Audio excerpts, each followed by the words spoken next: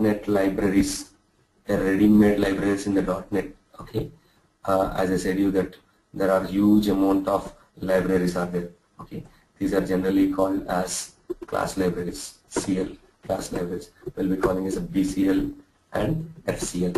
Okay, we'll be calling as base class libraries.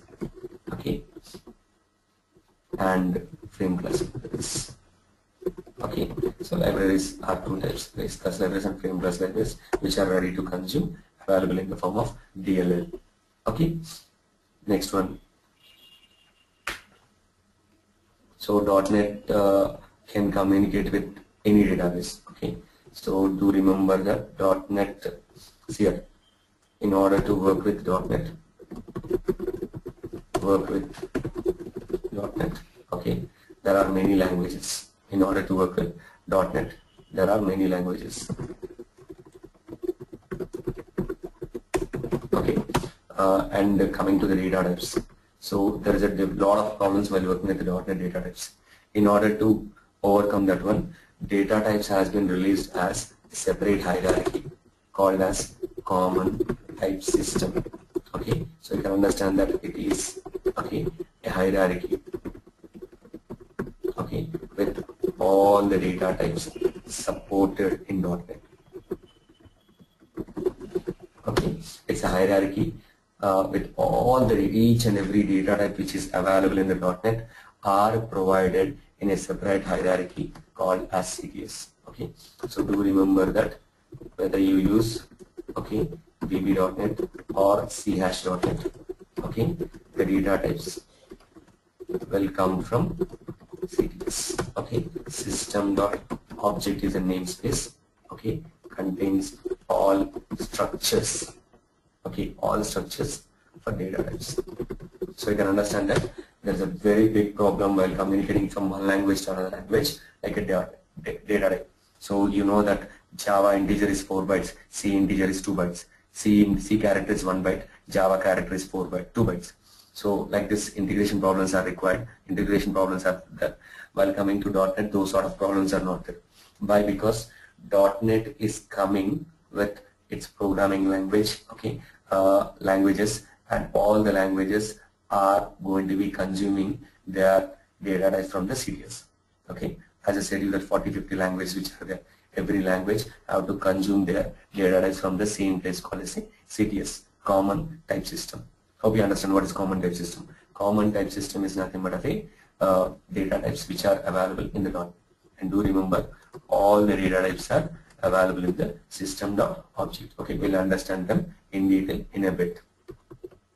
So coming to the next one. Okay, so class libraries. As I said you that there are huge amount of class libraries are there. Okay, and it's having a very powerful framework. Okay, and it's having a database connectivity layer. So what I can do is .NET is very comfortable, okay, to communicate with any database, okay, and any data source. So you can communicate with databases like Oracle, SQL Server, SQL, etc. Okay, and connecting files like XML, okay, Excel, etc. Okay, and to communicate we'll be using a ADO.NET, okay, which provides different methodologies like ADO.NET. Okay, you can use a link, you can use the entity framework, etc. models which are allow you to communicate with the database. Okay, you can communicate with the database using ADO.NET. You can use link you can use an entity framework. Okay, and many things are there like Hibernate, etc. Many things are there which are used to communicate with the database. Then in order to work with this, there are mainly 3 specifications. Okay, so 3 specifications, okay, about .NET framework to develop applications. Okay, so first one is mobile specification. It's not the first one, it's the last one. Mobile specification for developing applications for tab and mobiles. Okay, Windows form specification for console applications, Windows applications, Windows services, and class libraries. So I think I've given here, you can say that Visual Studio Express, this is for mobile specification, this is for mobile specification. App specification, this is for Windows specification. Okay, and what about the last one? This is for ASP.NET specification. Web for ASP, web for ASP. Clear?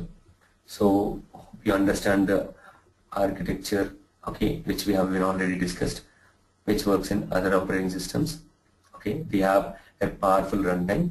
So CLR is a common language runtime.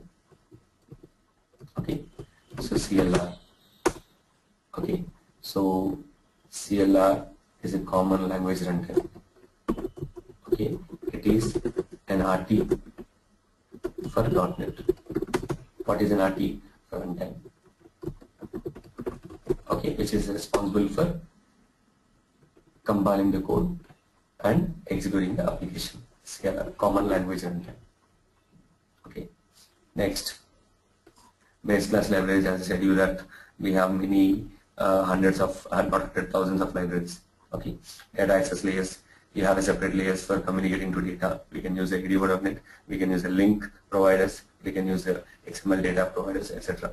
Okay, and while working with different applications, you have services. We can go for workflows and all. It's not related to our subject. Okay, you can develop the web applications, you can develop the Windows applications, you can develop something called mobile applications, etc.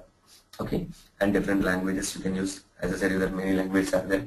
Okay, and we have seen what is CLR, what is assembly. Okay, CLR is nothing but a common language runtime. Assemblies are nothing but class libraries. Programming languages are the languages which are used for application development.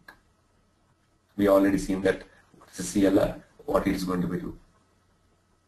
CLR Execution Model, as I said you that every programming language will compile, and the compiled language is going to be generating the IL code, and the IL code will take the support of JIT, and the JIT will convert into the native code, whereas native code is the operating system standalone code, understandable code.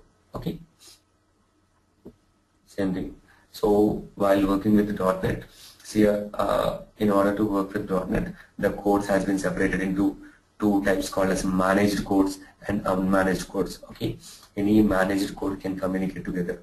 Okay, so here, as I said you that many languages like C#.NET, VB.NET, VC++.NET, etc. Okay, all these languages are managed codes. So any language which is not supported by .NET called as unmanaged codes. So unmanaged codes cannot communicate with the .NET, and managed codes can be communicated. Example, I can say that I can't use C for writing .NET application. Okay, like this thing called as unmanaged code, or else I'm directly using the Pascal without a plugin called as unmanaged code. So whereas unmanaged codes cannot communicate, whereas managed codes can be communicated. Okay, next, you can say this: managed codes are designed using the managed codes are developed using the .NET CLRs, and the managed codes directly done using the program compilers. Okay, so you know that how it will be executed. Okay, so what are the components of CLR? Generally, working with components of CLR, we have many components. Okay, CTS is there. What a CTS will do? CTS contains all the data types. Okay, where it's one of the best component of the CLR. Okay, the next one, IL. CTL will convert to the next one to the IL. I mean, your programming language will be converted into IL. Okay, IL takes the support of JIT. JIT will convert into the native code. Okay, finally you will be having one more component in CLR which takes the responsibility like freeing up the memory and all with the help of garbage collector feature. And I said you that there are different data types supported in the .NET. All data types are supported in .NET called as CTS, common type systems. Okay, you'll be understanding this one in a bit clearly. So IL, what it will do? Intermediate on JIT will convert IL to native code. Okay, which we have. See, I explained this one, so that's the reason I'm scrolling the slides. Okay, native code. Native code is nothing but a particular operating system understandable code. Okay, which is very faster in execution. garbage collectors.